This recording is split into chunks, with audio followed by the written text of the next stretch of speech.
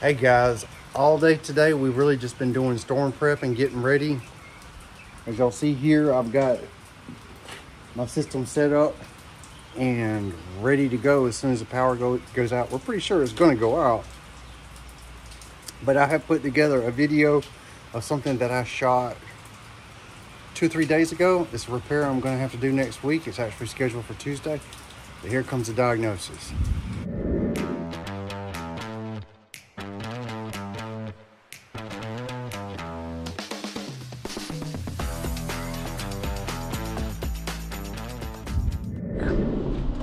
Yeah, he did.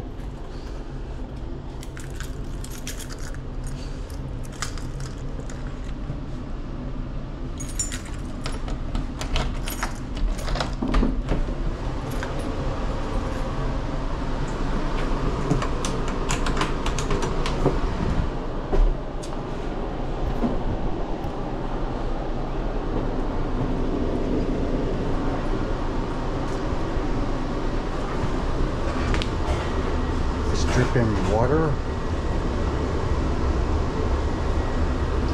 I'm gonna go get my tools. I'll be right back.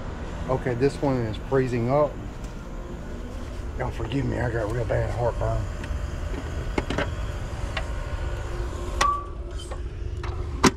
I'm gonna turn it off out here and hopefully it'll thaw out a little bit.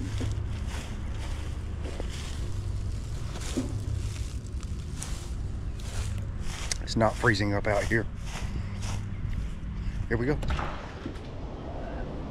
Coming in. How low do you set your thermostat?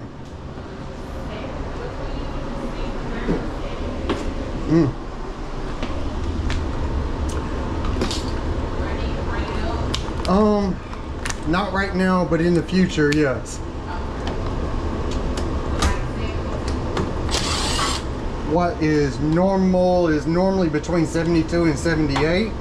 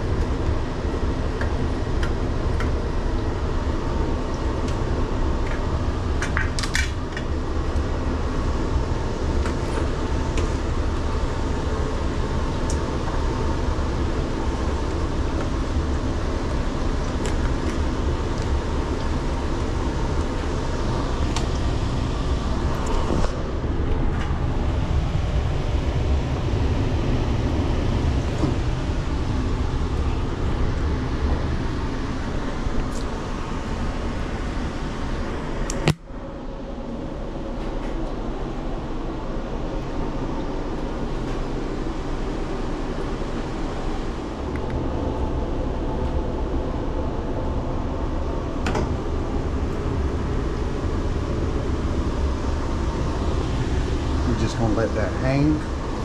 If I thaw it out, this can fill up with water and it'll shut it off. All right, so I got just a little bit of a dilemma here. If I thaw it out, it's gonna heat up in there. I'd have to run it 20 minutes in heat, and it's already a little bit warm in there.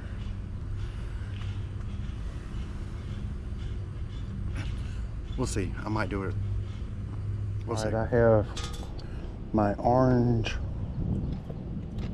wire out. It should be energized for cooling.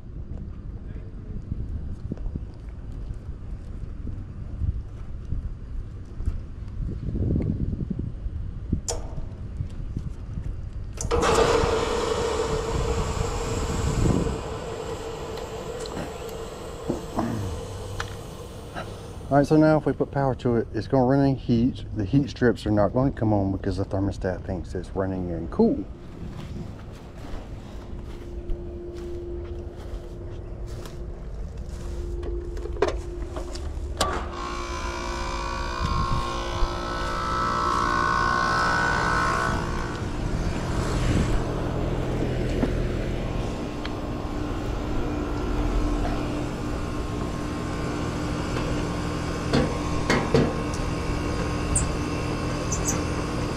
and I pulled the float switch out, so the float switch is not going to make it cycle off.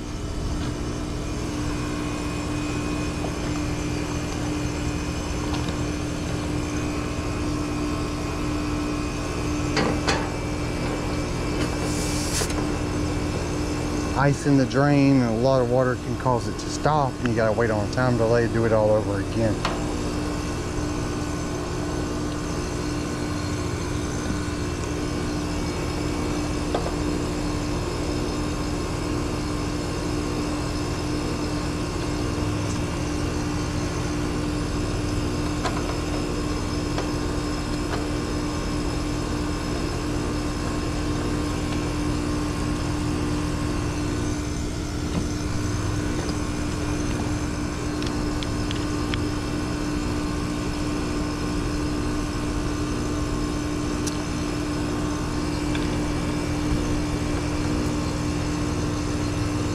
Read true head pressure.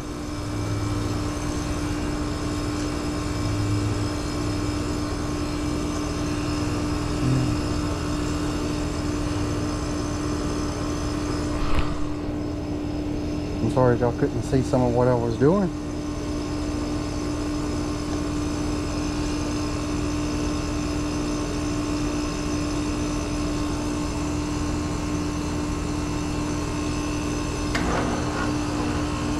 Head pressure is going to have to build. I'm going to explain something that's about to happen. Right now there's ice on the coil. It's keeping head pressure from building. That ice that is touching the coil will melt, and then it's going to have like a hollow space where there's no ice, maybe just a little bit of water, but there's ice all around where it was touching, preventing airflow. So this pressure here will start to go up.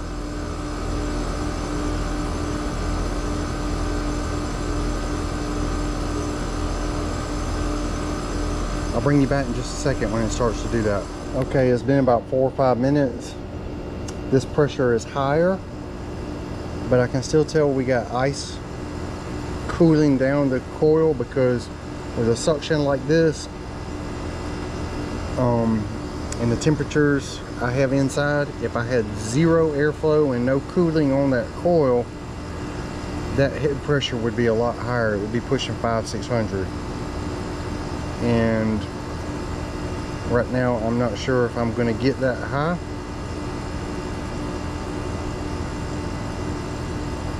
We will see. I'm about to go in and check on that coil.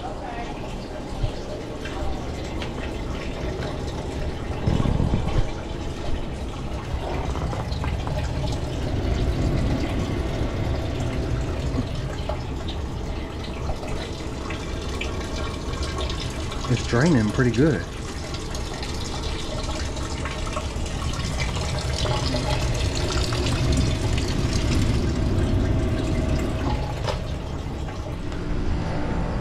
It's actually thawing quite rapidly right now. Those are my pressures. I don't know if I'm going to see the 500s. If we're low on Freon, we may not. But I've only got a few more minutes of this and we'll be done. Okay, we had a pressure of over 400. Let's run it in cool real quick. So basically I'm just hooking the orange wire back up. Let's see if we get something remotely normal.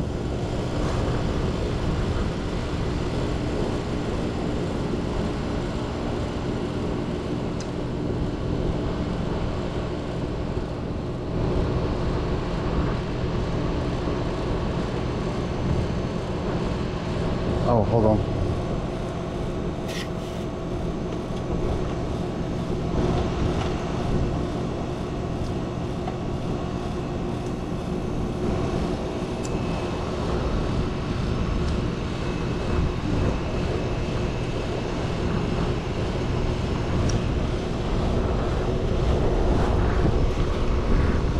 These are my pressure so far. 81 on suction. Looks like we got a normal head pressure.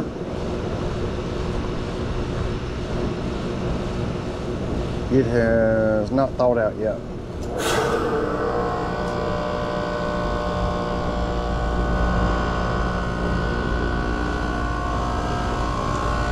Sit out here for a little bit longer.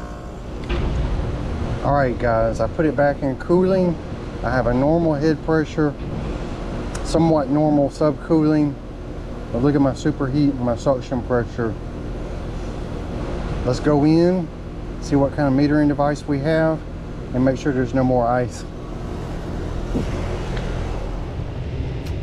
No more ice here.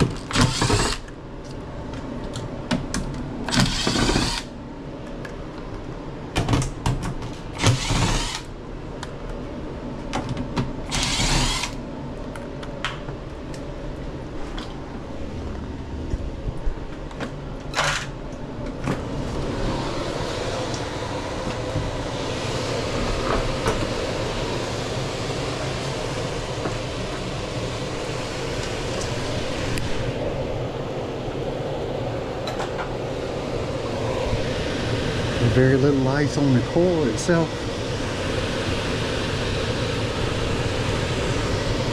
None over here. That's actually not touching the coil.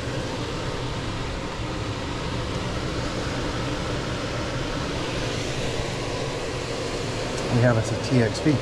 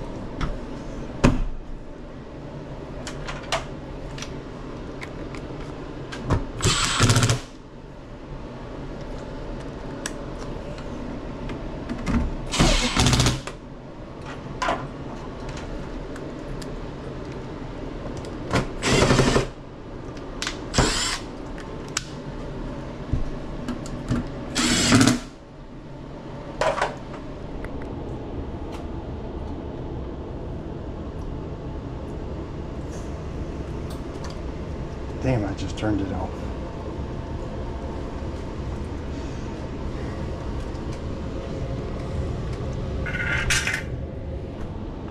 Okay, now that we know that there's no ice on the coil, actually touching the coil, there's a little bit in there. There's some on the capillary tubes.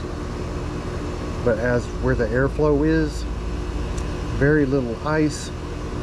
And if it was significant ice, I would have zero superheat. But what I've got is a depressed subcooling, really high superheat and really low suction. So I've got kind of normal subcooling and really high superheat. That indicates to me that we have a restriction, and that restriction is in the TXV. I do hope you enjoyed the video, and I hope this hurricane doesn't devastate any of the viewers. It's going to be bad around here. We remember Hurricane Michael and how bad it was. So y'all keep me in your thoughts tonight. Tune in to HVAC Nights. I probably won't be there, but if I am, it's going to be right in the middle of this hurricane. Thanks for watching. I hope you enjoyed. If you did, how about like and subscribe? And I'll catch you on the next one.